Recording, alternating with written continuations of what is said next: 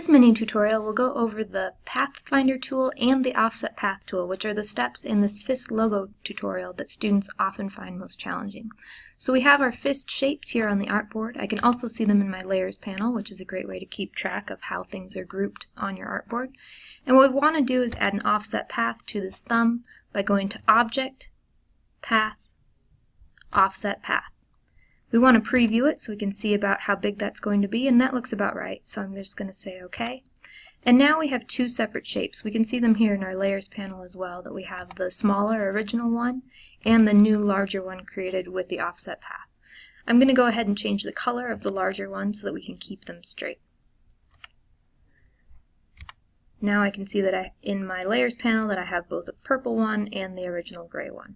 We want to take that purple one and make it intersect with these two fingers using the Pathfinder tool. So we're going to select all three of those items, and you can see them selected here in the layers panel, selecting them all by holding down Shift as you click.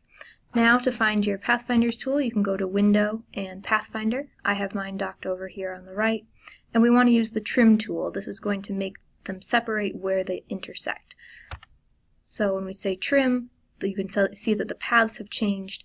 If we go back to our layers panel, you can also see that those items have become grouped automatically. We can see what's in the group by clicking on the triangle, but mostly we want to ungroup them. So right click to ungroup, and now you can see that those items have separated. They're no longer in a group. We can select the purple one and delete it, and now we have some nice space right around that thumb.